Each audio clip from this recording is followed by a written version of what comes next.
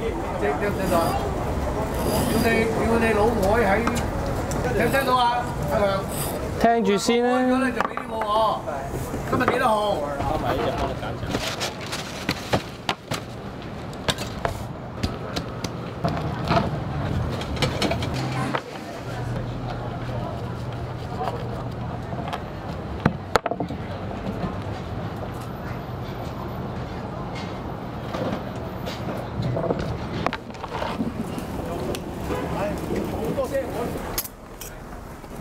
係咪？你唔食，記住擺翻冰箱。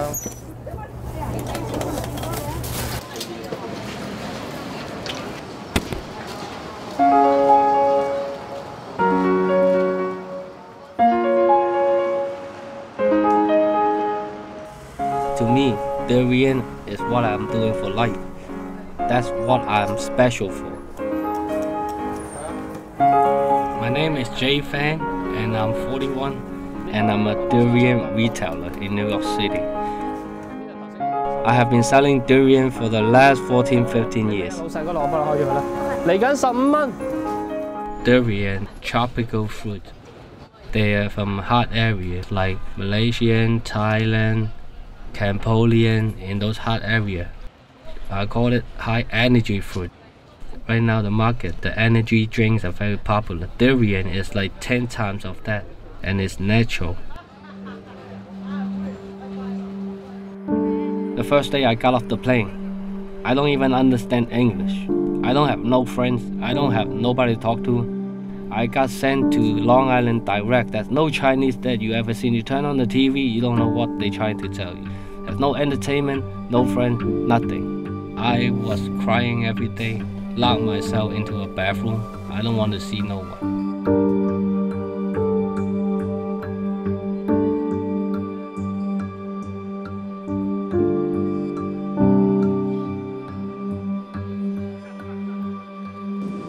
All immigrants come into this country, it's not they really want to give up their homeland. It's not they really think US is better. I could say 100% of us, we all have homesick. We all miss our homeland. You have your loved one, you have your property, you have everything in your homeland. You have your family there. I don't really want to say it. If you have a choice, don't come here. I always say, the first generation here is only work, work, work, work like a machine.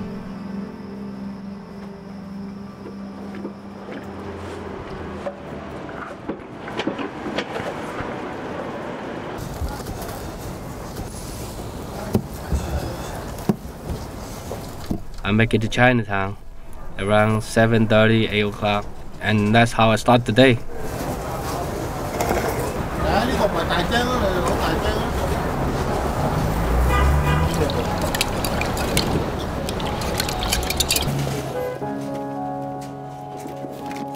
We close at 8:30 every day.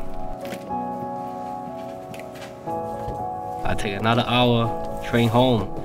That was already like 9 to 10 o'clock. That's how every day, almost the same.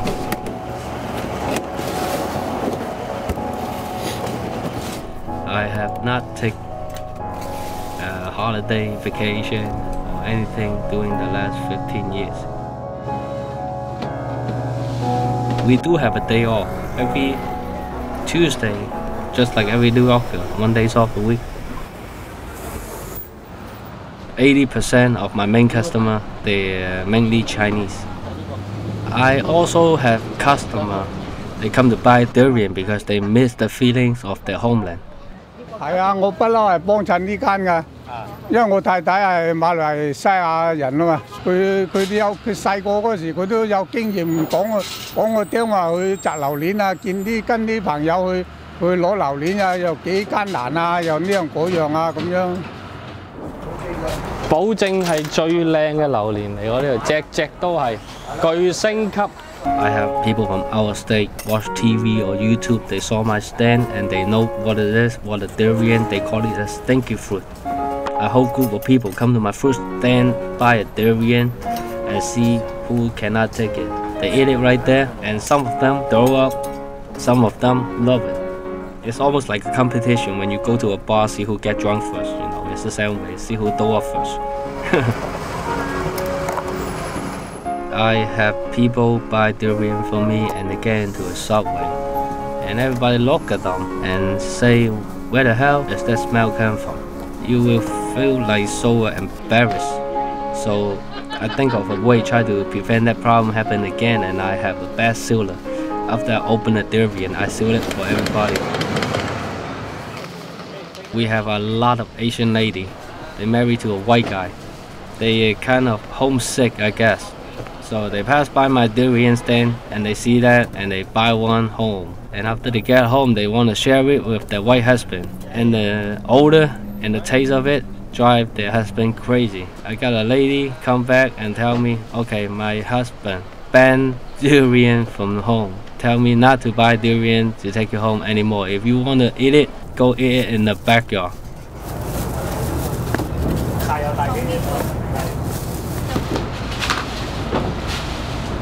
I don't want my kids to follow my footsteps.